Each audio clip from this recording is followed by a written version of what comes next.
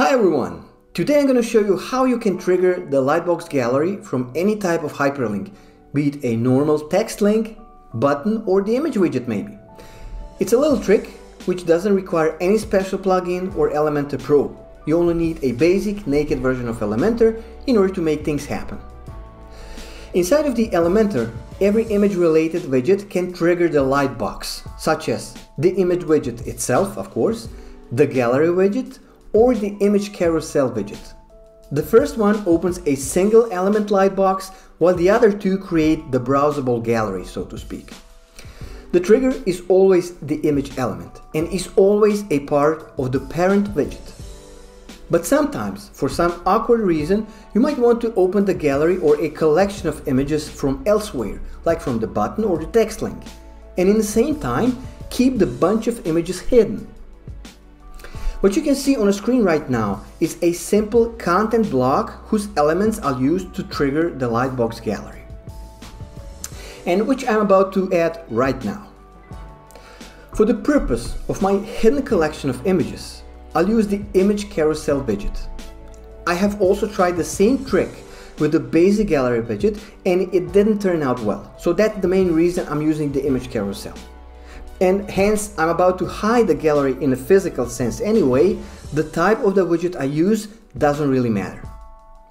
My image carousel should be really basic, without any kind of controls or autoplays. You can think of it as a container of images, having no other particular purpose.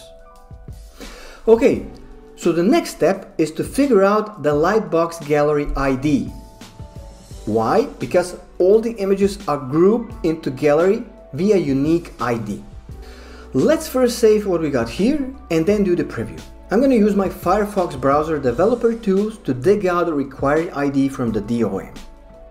Before I do anything with my gallery ID in Elementor, let me show you how the image carousel HTML looks like. What you can notice is the pattern. Okay? Look at it. Every single image from the carousel is wrapped up with the identical set of elements. However, what we are looking for is the data attribute named, watch this, Data Elementor Lightbox Slideshow, followed by the gallery ID.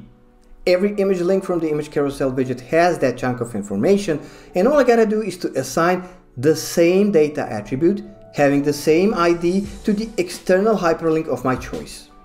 So I'll double click to copy the attribute first, then get back to Elementor editor, and for the beginning, assign the data attribute key value pair to my button widget. How exactly? Well, I'll expand the link options by clicking on that cog icon, and I'll simply paste the attribute into the custom attributes input field. Now I have to go back to the preview tab in order to pick up the ID as well.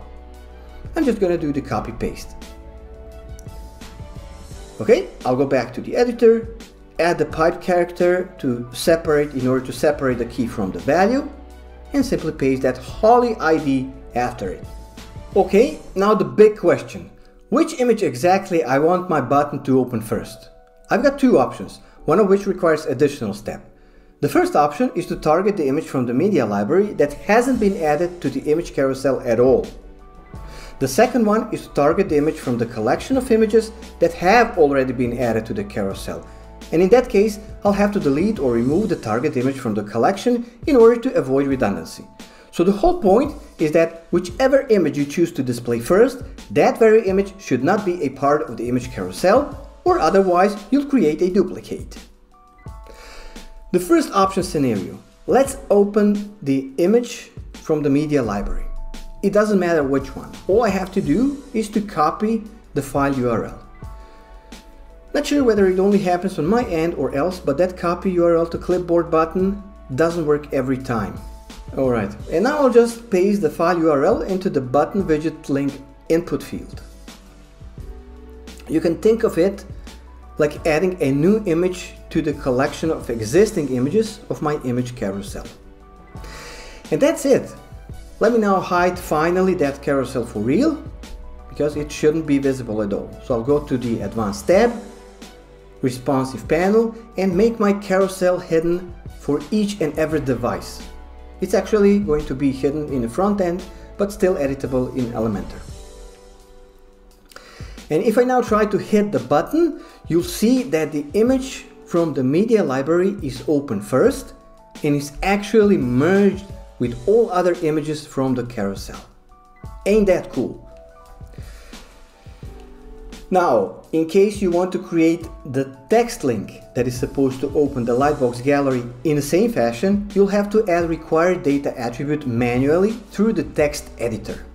So this time I'm going to create the text link and I'll make it trigger one of the images already added to the image carousel. So I'll open the gallery, and hence I want my link to open, for instance, the last image from the gallery. All I have to do is to copy the file URL, just like I did a minute ago for the button widget. Okay, now that I have the file URL, I'm going to create the normal link in text editor first. Alright, now I'll highlight the button in order to copy paste the data attribute key and the value, which is much quicker than going back to developer tools, right? Then I'll just swap the text editor mode to text, which allows me to edit the HTML, and I'm going to paste the data attribute inside the anchor element. Now, instead of the pipe character, I'll use the equal sign, and of course I have to enclose the gallery ID with the quotation marks. That's all I have to do here. Because of the fact that the first image I want to open is from the collection of images already assigned to the carousel widget, I'll remove it from there. Why? Well, I'll repeat once again that whichever image you pick to display first, that very image should not be a part of the image carousel anymore, because this is how you're going to create a duplicate. And that's pretty much it, people.